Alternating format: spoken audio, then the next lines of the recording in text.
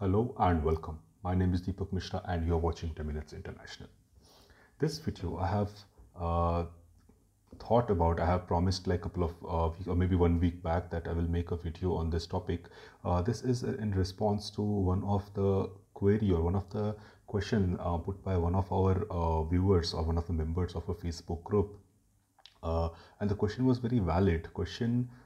Most of the candidates who talk to me or who write on Facebook groups and everything, the questions are like the basic in beginning. Later on they understand everything, but in the beginning the first question is how easy or difficult it is to get in Germany. How is the salary structure in Germany? How easy is it to get visa or citizenship in Germany?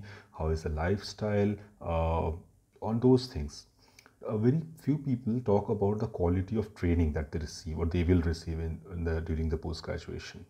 So this question where this young man has asked about quality of education, that I would like to shed some light on that, since I'm already doing I'm doing it since 4 years here. So I have some idea, some experience in that regard. So I will give you an overview of, in the pros and cons way, what are the pros and what are the cons of the system. Because if it was only bad, then it would not be recommended or people would not have come. If it was all positive, then why would somebody go to US or UK? People would directly come to Germany. Okay, so that means that there are some pros and some cons. We are going to talk about them one by one. So today, since I'm on duty right now, you can see in the background, this is my workstation, like our Arbeitszimmer.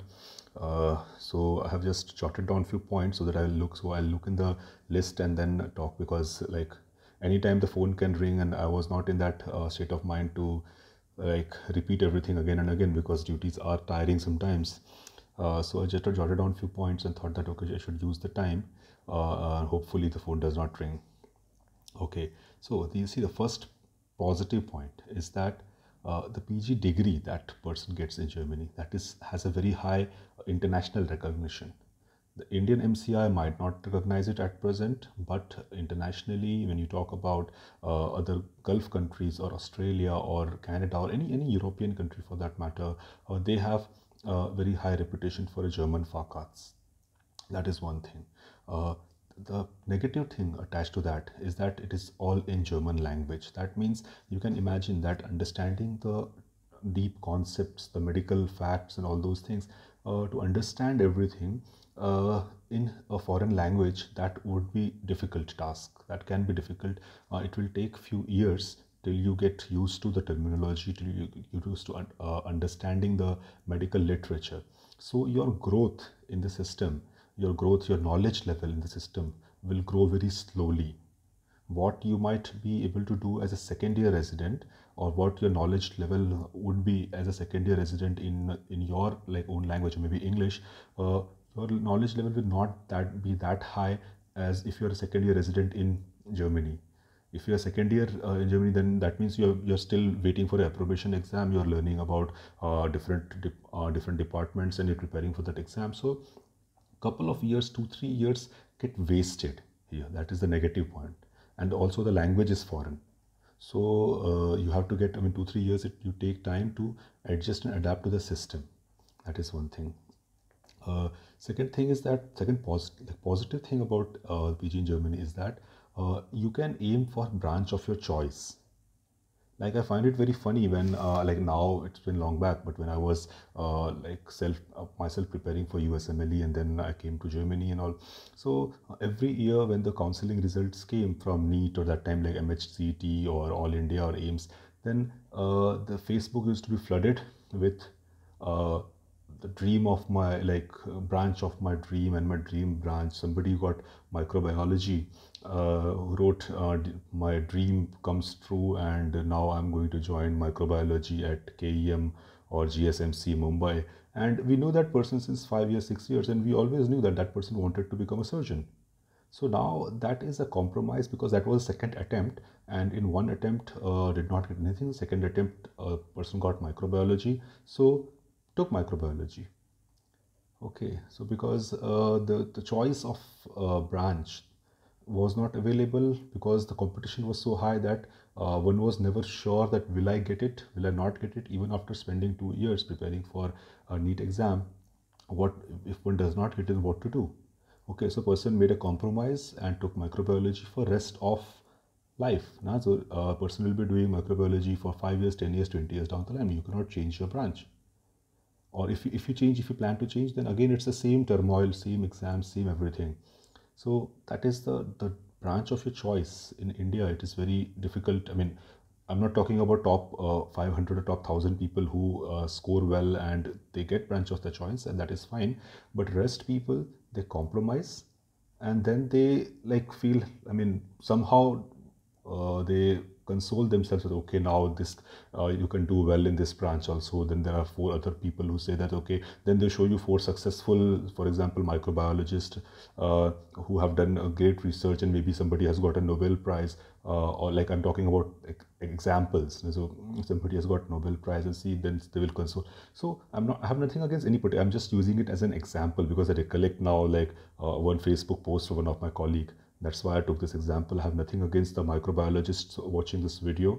Please do not take it personally. I have huge respect for all the fields, but I was just giving an example. So that thing, that branch of your choice, that thing is possible in Germany. If somebody wants to say that, okay, I want to be a surgeon, then he has the chance, or she has the chance to be a surgeon. It might happen that it might take 6 months extra, 1 year extra, maybe 2 years extra. In the beginning, you might get into anesthesia, and later on, after anesthesia, after approbation, everything, then you might get into surgery. Or maybe it happens that you get into anesthesia and you like the lifestyle so much from anesthesia that you don't want to become a surgeon because the lifestyle is so hectic.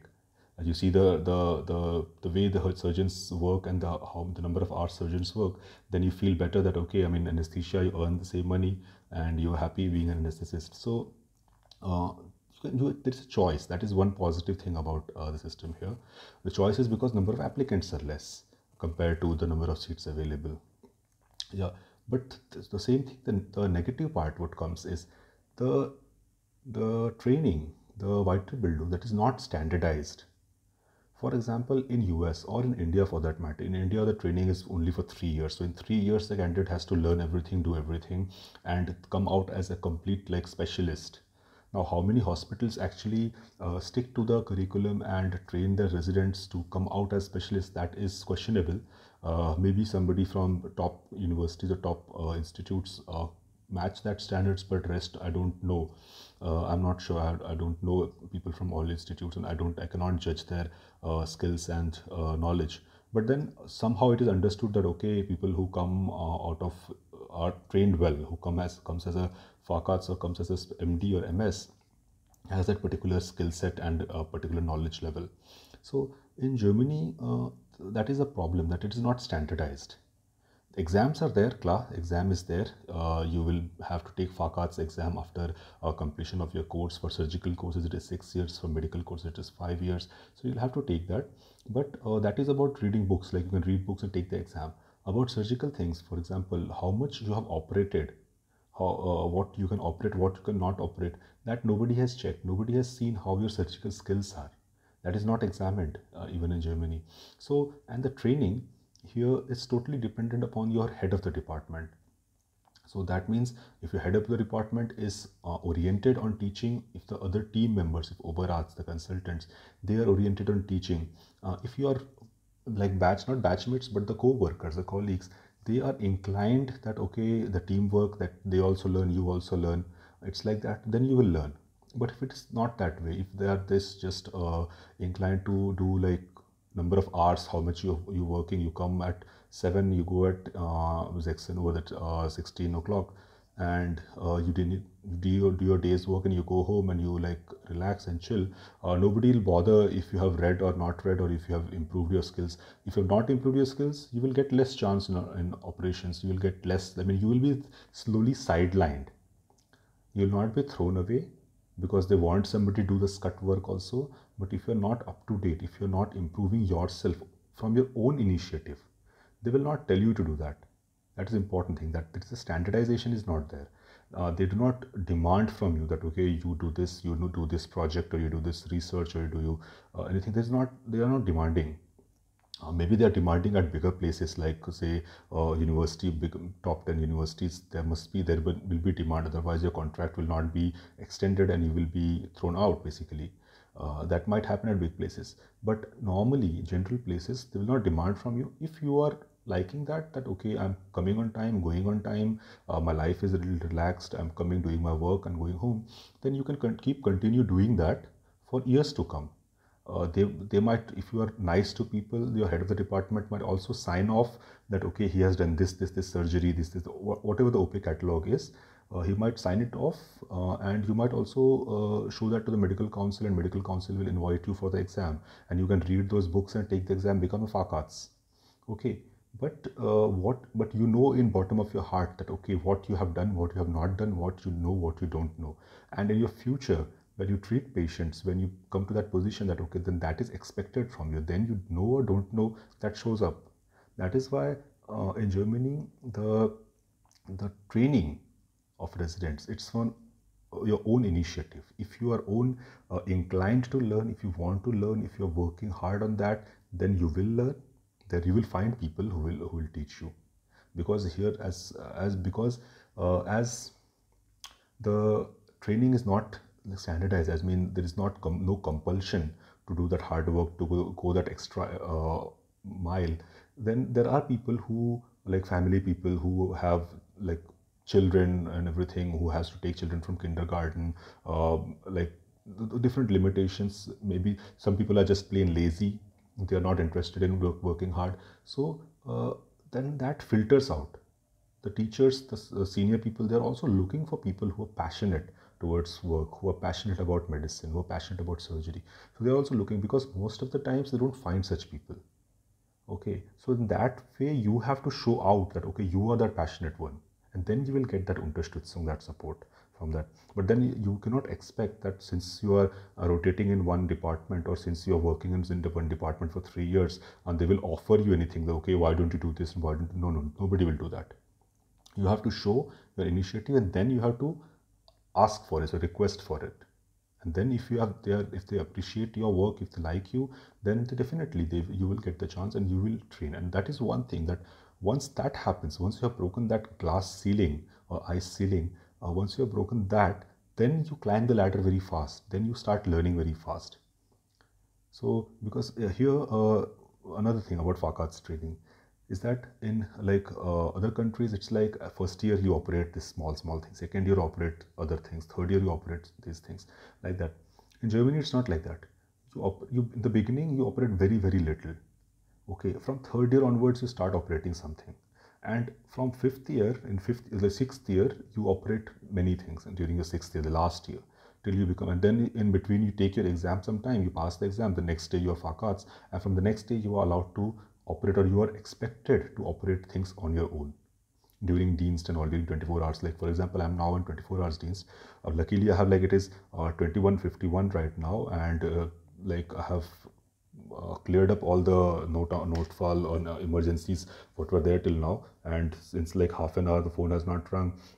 But if some notefall comes, some fracture, something, and has to be operated, then I will have to call Oberarzt, who is a consultant, who is at home right now. I'm the only orthopedic surgeon resident present in the hospital at present, and the Oberarzt will come and he will operate. And if that Oberarzt is experienced one, then fine. But if the Oberarzt is the new guy, like new FACAS, just last year FACAS, or just 6 months back FACAS, and he is doing this background duty, hintergrund duty, then it is his responsibility. Obviously I'll assist him, but it is his responsibility to operate.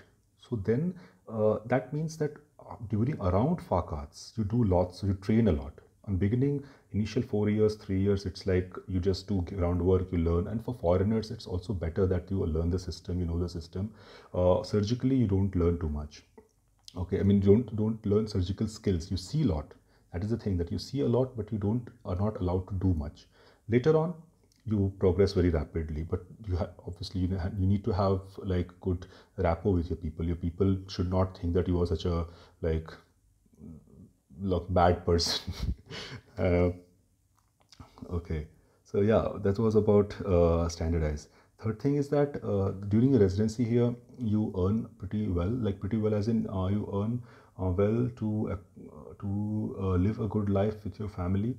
But then the negative side is that you don't save too much because in Germany there is no much like the concept of saving is not much because all the things are taken care of through insurance. You have health insurance, you have job loss insurance, you have um, yeah, so other Pflege insurance and Berufsunfähigkeit insurance and all those the things are taken care of by insurance. So they don't save much. That is why when you're working in this system, your savings are very low. I mean, obviously you can do things as per your own ways, finances. You can try to save, but the expenses are quite high over here.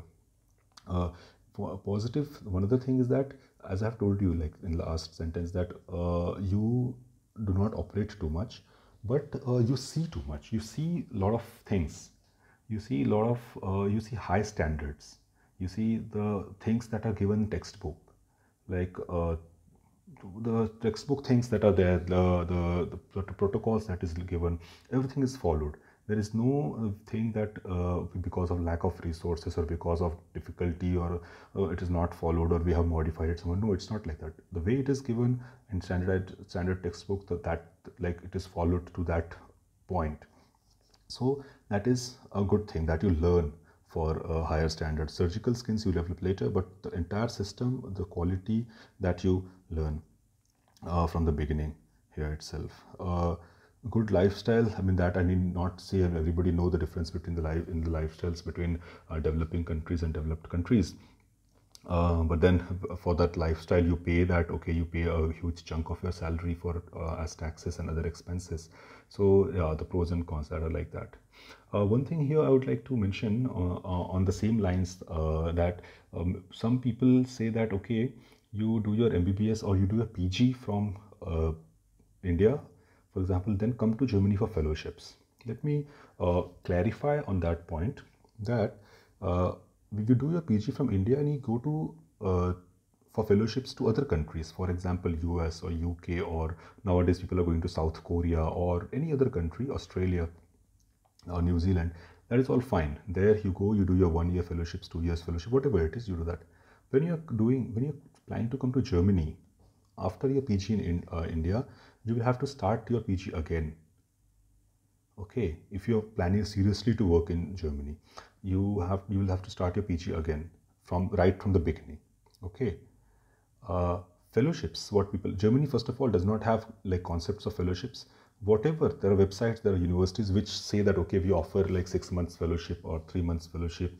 Some private institution, like some organizations also sponsor fellowships. So I have talked about fellowships in another video, link to which I will not post. You can search on search on that on the channel. So this fellowships, what happens is that there you will not learn. If you are coming as a, suppose you are a gastric surgeon in India and you say that, okay, now I will go to Germany to do 6 months fellowship. Till the time you don't have a Deutsche Approbation, a German medical license, you will not be allowed to touch the scalpel. So you can come on a fellowship, you can watch the wards, you can see how things are. You will also be allowed to go in the operation theater. Sometimes you will also allowed be to scrub with the surgeons, but you will not, apart from holding the retractor, you will not be doing anything. Sometimes that also will not be allowed to. Sometimes you will just, when I watched some consultants who were consultants in orthopedics in their own country, somewhere from China, somewhere from Tanzania, and they came on a fellowship, 6 months fellowship from the like EFORT, the European Federation of Orthopedic and Trauma. So they were going in different operations, but they were just watching. And they were trying to ask questions in English. Surgeons who knew some English spoke to them in English. Otherwise, they did not understand what is going on. What benefit it brings is that you get a certificate that you were here. If that is the purpose of your visit, to get a certificate in the name of fellowship, then fine, you can spend that money and waste your time. And seeing that, what you see as surgery, that you can see on Google also, on YouTube also. So those surgeries are available on YouTube also. For that, you need not come to Germany for fellowships. Because you can imagine that without a medical license, how can you work as a doctor? And for medical license, you need like, what are the requirements? The B2 level, that's the B2 language level. For that, you have to study the language for 8 to 10 months at least. Then pass the exam, the Fachsprachprüfung, then the Kenntnisprüfung exams. So when you complete all these things, then you become like, then you get the medical license, and after that you can either work as a, like, do you can work basically as a doctor. Your position then becomes egal, like whatever position you, if you, somebody takes you as a head of the department, then fine, I mean, you get the head of the department post because you have Deutsche Approbation. That is very unlikely, but just for an, like, sake of example. Okay, so these are the points that I wanted to mention about the training in Germany. For this, mostly I have concentrated on surgical branches because I have more experience towards surgery. But internistish side, the internistish, internal medicine doctors, they are also not very different. Only benefit in internal medicine is that you have books. You can sit at home, read your books, you see the patient, you apply the knowledge that you have read at home, and you can progress faster. Surgery, it is that you have the skills, like you have to learn the skills. That means somebody has to show you, somebody has to take your hand and like mentor you, and to find that kind of mentor is difficult. In internistish side, internal medicine, you can learn as much as you want, and you can like progress as fast as you can. So there's nothing about training, like what do you expect? Yeah, about the functional, like the functions that they call. For example, if you want to learn say echocardiography, if you want to learn say catheterization as cardiologist, or if you want to learn interventional neurology or interventional radiology, for that obviously then you will need some teacher, somebody who will teach you. And with time, if you prove yourself in other branches, like other fields of work, then somebody will actually teach you the interventional things also. So yeah, with time it comes. So I think with this I have sufficiently explained about the pros and cons of different like different aspects of PG in Germany. Most candidates that like ask about, yeah, the different aspects about the training itself. Very few people ask. That is why I made this video. People who are watching this video, I would request you to like this video if you like the information. If you don't like the information, please write in comment what you don't like and what you'd like to improve. Nowadays I'm getting a couple of haters, or a few haters who don't like me or don't like my videos. Luckily they are not students, they are also consultants, so then it's relatively egal for me. Okay, yeah, and apart from that, I would like to invite you guys who are watching this video to our Facebook group. There you can like communicate with other candidates, and not only it should not be that I only, like I should always talk and give you information. You can share information about among yourself as well, because since if you have learned, if you have spent some months doing research on this, then you have pretty much pretty lot information. You can share that with other people as well, and then collectively everybody can progress and everybody can benefit from that. All right. So with this, I conclude this video. Thank you very much. And as I told, please like and share this video with your friends and colleagues, so that like these the ideas that they have, they also get some perspective basically about the post-graduation in Germany, and they are not under some influence, like some wrong ideas that they will come to Germany and the next day or next week they will start operating after approbation. Or yeah, and also there is no negativity that okay, no, German FACAS is nothing, German FACAS, because this was, I mean, yeah, I'll take 1 or 2 minutes, because now that it is a little established that okay, Germany offers post-graduation and has higher like skills system, skill set. The German doctors trained in Germany have a higher better skill sets and everything. Those things are now established worldwide. But beginning when I came, when I was planning about that, then a couple of people who were planning, or who like on this, they were from so Russian pass outs or from China. There were very few people from government medical colleges in India. Okay, so and government people from government college have their own in their own air till they come in real world. Okay, they think that they are the best because they have cleared those exams, maybe AIMS or PGI or All India. When they have cleared that exam and lived in that bubble for like 6 years, that okay, we are the cream and the best, then they think everybody down So unfortunately, like I was not unfortunately, fortunately, I was in a government college, but uh, unfortunately, we people have this kind of mentality and this attitude. I do not want to take that away. I mean, some negatives should be there with everybody. Um, but then that time it was that okay, everybody's saying that okay, you are from government college, you are doing this. I mean, why are you planning to go to Germany? Why not go to another country? Or so that, I mean, I thought about that for a long, like a very long time. Then it was like, see, I wanted to do surgery. I was planning for USMLE. If I had gotten to USMLE, like through USMLE in US in surgery, I would definitely have taken that. No question asked. But that is not so simple. So there also comes a limitation of choice.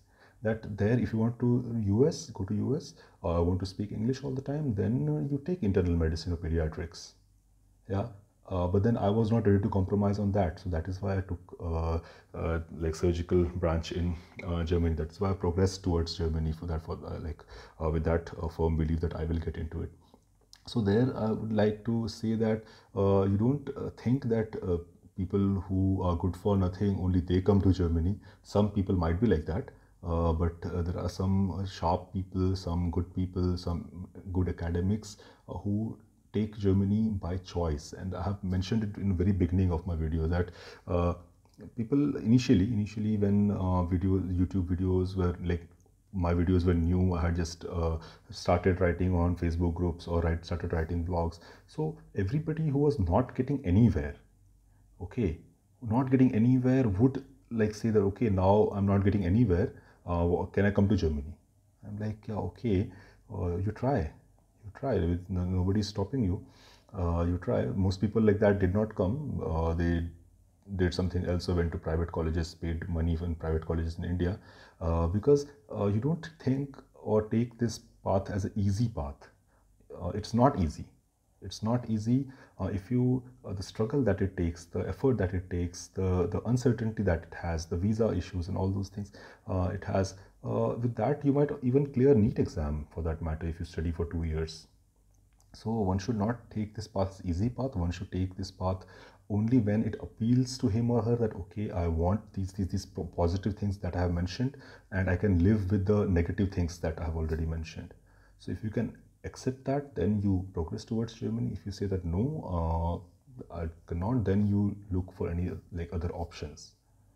All right, and if you don't have any option, in case you're a guy who has tried everything and don't have any option, then Germany is not your option, trust me. If you don't have any option, then Germany will not work out for you. You have to find any other country. All right then, bye bye, take care.